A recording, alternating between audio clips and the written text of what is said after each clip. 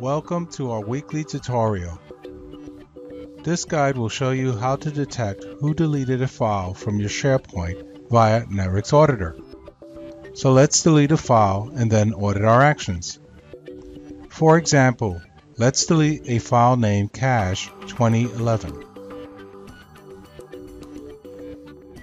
Now open Netwrix Auditor, navigate to Manage Objects, expand your SharePoint name, and then click on Run to collect log data. You can schedule automatic log gathering by clicking Configure Delivery and setting the appropriate time, so you don't need to gather logs manually every time. And here we received an email which tells us that the file Cache 2011 was deleted by the administrator.